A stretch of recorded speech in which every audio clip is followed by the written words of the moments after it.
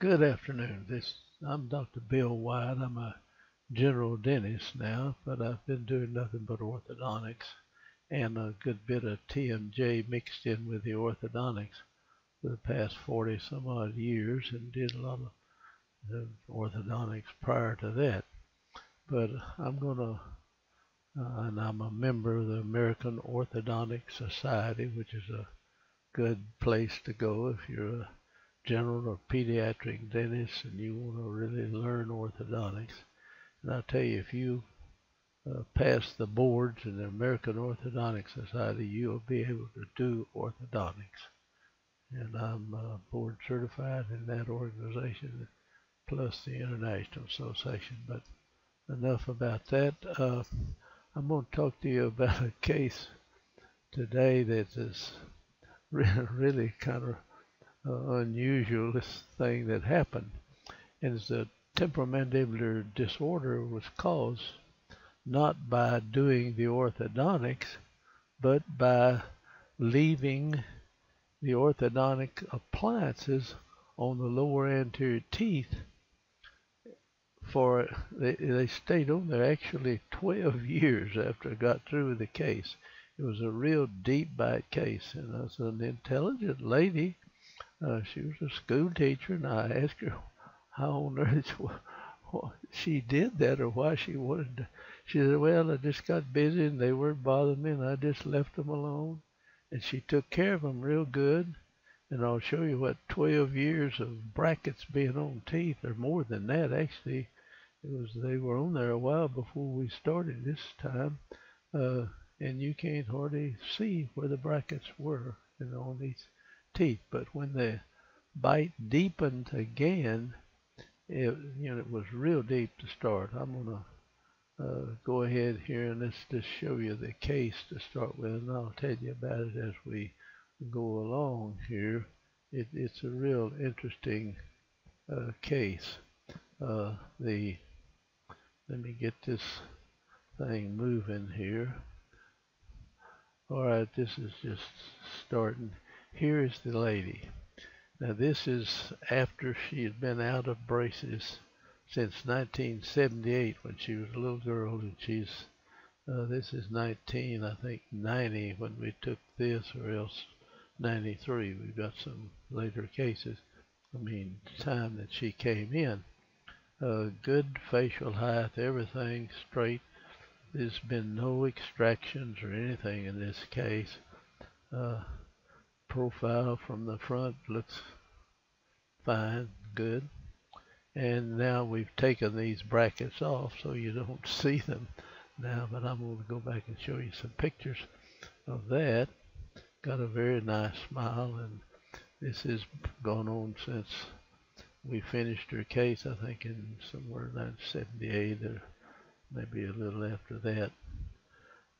Okay, when she came in, she had a TMJ problem, and that's why she came back for me to look at it.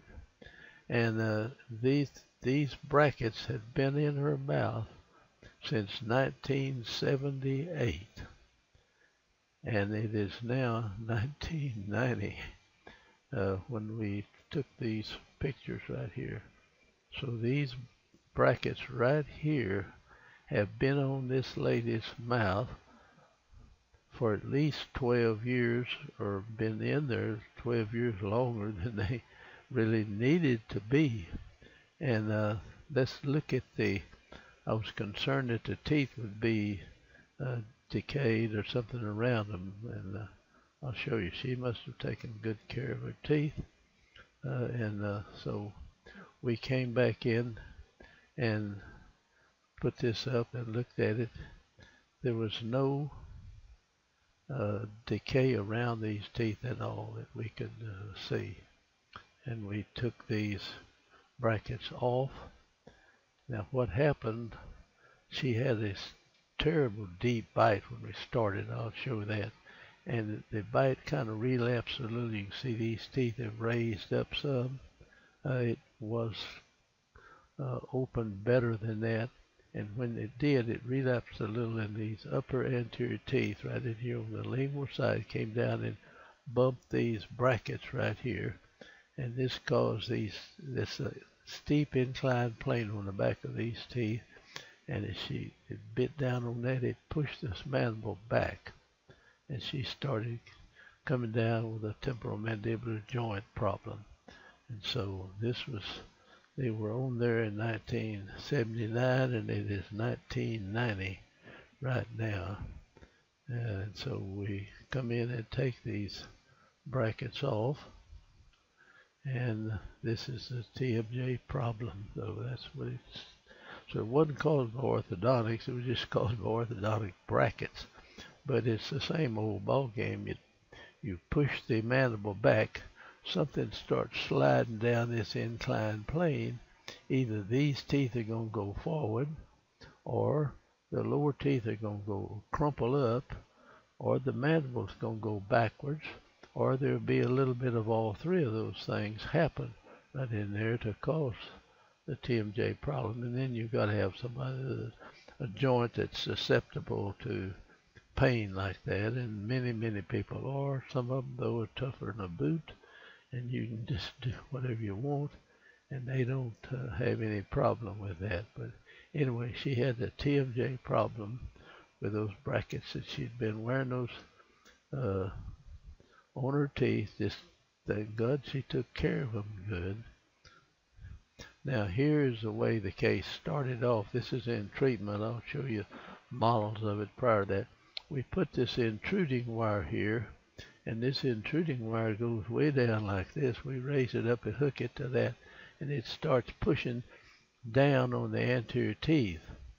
Now to keep from opening the bite with that, we put acrylic blocks on these teeth back here, and the patient chews a lot more, and those teeth will hardly move at all, but yet you'll force these anterior teeth down. Now if I was doing that today, I'd put one of those on the upper too and just pick the things up there. It's worked a lot faster. This was back in the early times of when we were using that intruding arch, but it is marvelous. It will just open bites. It'll open just darn near anything you can put it on. I don't care how old they are or what, it opens them. And if it's a case you don't want to increase the vertical height, you put blocks on them.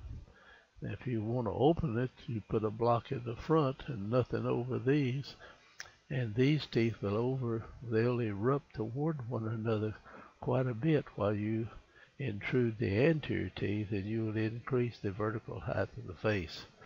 So you can use them to increase the vertical, or use them to keep the vertical like it is. And you can open almost any dental bite and not open them skeletally if you learn how to use these acrylic blocks.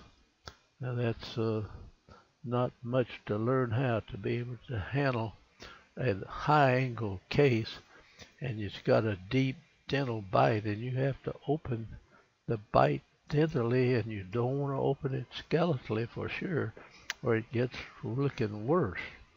So learn how to use these blocks. They really help you out in coming out with a good looking case, a good looking face when you finish up the case. Alright, here it is, the upper.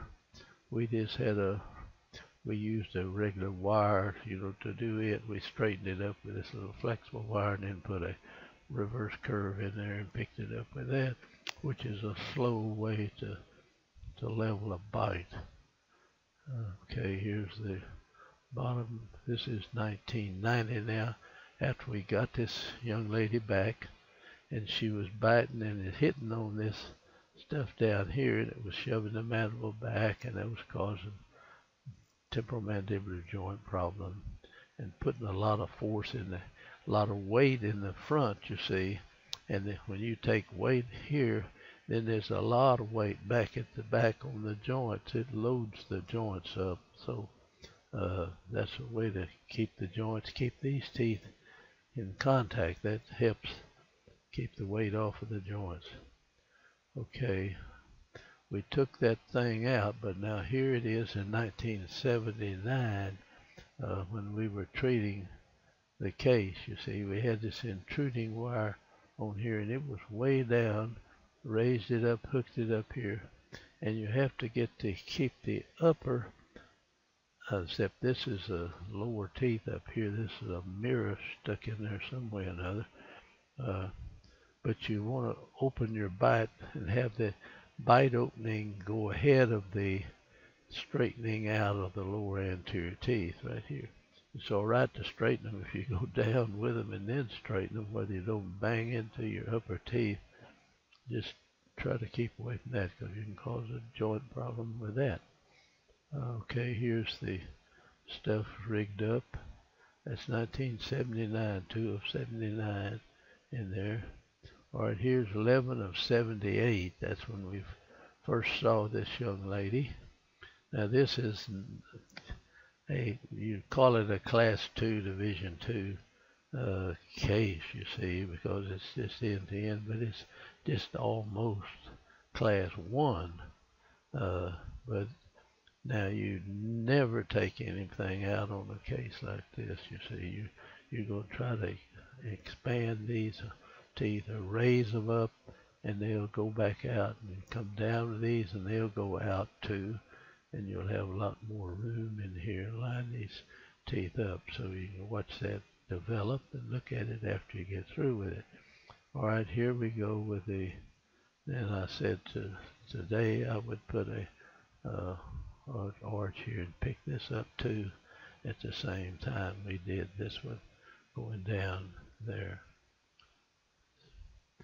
All right, here's 1978. You look at it from front and you don't even see, I mean, these teeth meet out in front of your lower anterior teeth, and you don't see any teeth at all except when you get back over around the laterals a little bit and the cuspids. Then of course it jumps up to the bias and the molars, and we're going to open this bite. Now this deep bite cases tend to deepen again when you get through with them, so we put a retainer with a bite plate, and she wore that retainer for years and years. I'll show it to you later on here. Okay, there's just with the bite open, but you see these blocks that she's chewing on. These blocks hit, and if these things make you bite more than you normally would. If you don't think so, you just stick some on your teeth and see what you do. You will intrude the teeth. But you put them in here, and we put this intruding force on here. And as this, you raise this up, well, all this thing does is tend to pick these molars up, because you're going to go down with these teeth, and you've got just as much force going up with these teeth. And if you don't have something in there, you're going to elevate these teeth a certain amount, and you make the vertical height of the face greater in here. And if you got somebody that's too doggone high anyway, that really messes up the looks of the face. To have an increased lower third of the face, you increase it, it makes you look bad, really, and you need to keep it down. So you can put these blocks on here and have the person chew against those blocks, you see, and now you can prise on that, and it'll make these teeth go down, and you won't elevate these teeth, the molar teeth, at all in there.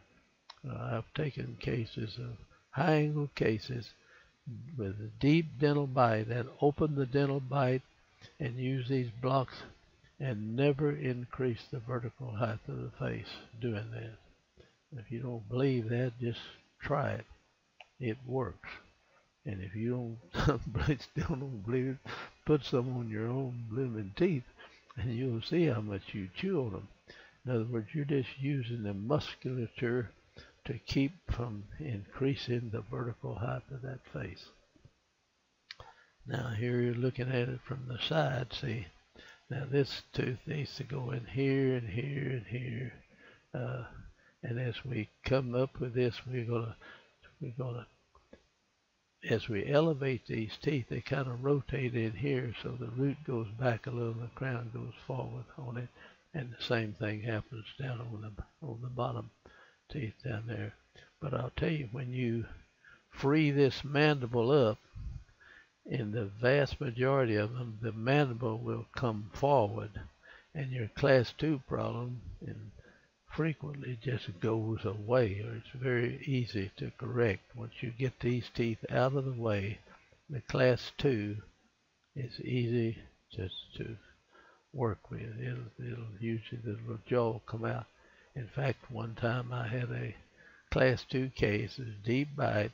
We opened it up, and I'd be darned if it didn't go into class 3, and I had to use some class 3 elastics to correct it. Now, that doesn't happen very often, but it did happen to me one time.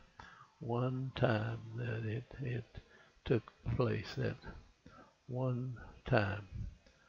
So here we go again. Now, there's the view of the blocks. All right.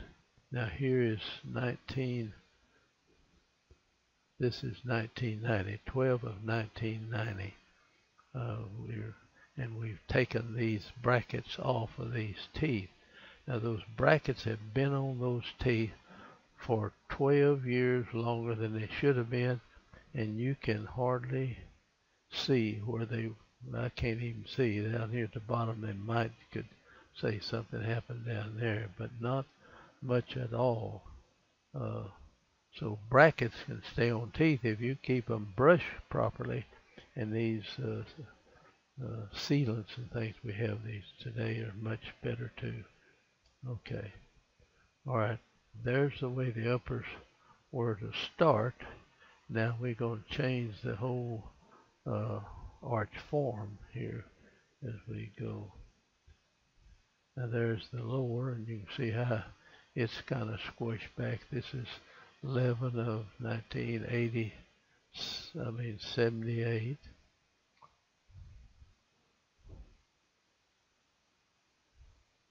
All right, here it is, 12 of 1990, and here are those teeth. You can see you got a little decalcification on one or two of them here, but not very much. And those brackets have been in her mouth for 12 blooming years. If somebody wasn't taking care of their teeth, they'd be in terrible shape there. But why she did it, I do not know. All right, we put the retainer back. This is the same retainer we made for this lady, I think in 1980, I believe it was. And that's a class 1 relation. She's probably not biting all the way back in here. Or we may have don't have the retainer in there right now anyway. All right, here is the retainer, and we don't put anything across the occlusal surface of these. These retainers will stay in. This is a bite plate that her lower anterior teeth have been closing up against it. And as long as she wears that thing, that bite will not deepen. But over a period of time, if you take them out, they're going to deepen to some extent right in there, because these are taking weight all the time. And you take this out, they don't take weight unless they're contacting the upper anteriors. Upper 3-to-3 bonded retainers are nice, but you're not going to use those all the time. All right, here's the upper arch, and this is 1990. I'm going to show you some pictures of it in 93 here, and it looks darn good, you know. And there's the lady, 1990, and that's another picture, 1990, beautiful smile. And here's the cephalometrics on the lady. This is 1978 right here, and you can see the upper teeth come down past the lower. The lower teeth are way up in there somewhere. And the vertical height of the face is good. We keep the vertical height will be just about the same thing when you get through with the case. And here it is in this is 1990. She's 25 years old now. And we've got the lower anterior teeth meeting the upper anterior teeth, just about enough overjet and overbite. It's doing good. An intelligent lady, she's a school teacher, and I asked her, why on earth you left those blooming brackets in that long? And she said, well, just got to doing some things, and I just was busy, and before you knew it, 12 years had gone by. Now this is the first Panorex. This is number 1. This was taken in 1978, 10 of 78. She was 13 years and 2 months old at that point. And you see the upper teeth went down to here, and the lower teeth went up to there somewhere. And this is an old Panorex. Showed that she was pretty much class 1, and just slightly class 2, you know, in there. And I used that old Panorex. I really liked that thing. It told me a lot of stuff about the case. And here we are. This is 1990. She's 25 years old now. And bones good on the teeth, everything. The bite's open. And we've got just a little bit of overbite and overjet in here. It's pretty good. Maybe a little more than I needed. Now I'm going to look at the last one here that I saw in 1993. And the teeth are like that. It's settled a little bit deeper than I would like for it to be. But it's doing good. It's holding. And I'm sure it'll stay pretty much like that because you're chewing to the back of your upper anteriors here. And you make a kind of a table there to bite on. It'd be good if you had a fixed appliance if they're not going to wear a removable deal. So there we are. Now here it is in 93. This was with a retainer. And we've had this retainer, or she's had it since 1980. And the retainers just don't wear out much. And there it is again. There it is again. And there are the teeth in 1993.